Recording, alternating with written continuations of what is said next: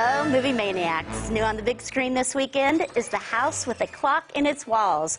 A young orphan aids his magical uncle in locating a clock with the power to bring about the end of the world. The talented Cate Blanchett and completely underrated Jack Black star. This movie is Eli Roth's first movie not to be rated R. Isn't that crazy? Also new for you is Assassination Nation. Say that fast 10 times. This is the story about how the quiet, all-American town of Salem absolutely lost its mind.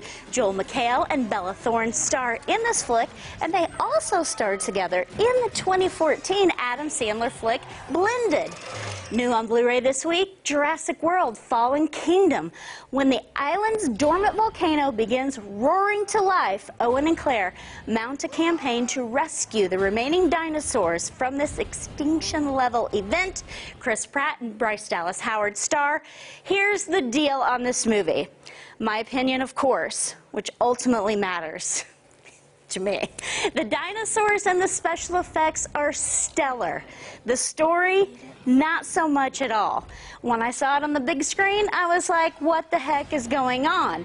The younger crowd is going to truly be, scared. And the adults are going to be like, what? What is happening? Sorry, Chris. Sorry, Bryce. I still love you both. I do love knowing what you're thinking, so I'd love to know what you think about that movie.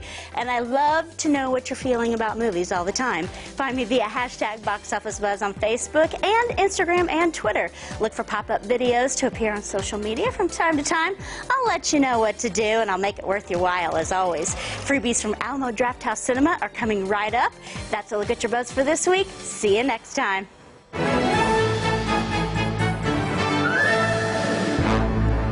Freebies indeed. From Chris the Critic, it's your chance to win 2 free tickets to Alamo Drafthouse there. Plus, that $20 gift card to get you some food or drink of your choice. You just got to send us those emails to thebuzz@colorton.com. And as always, we'll draw a winning name at the end of the show.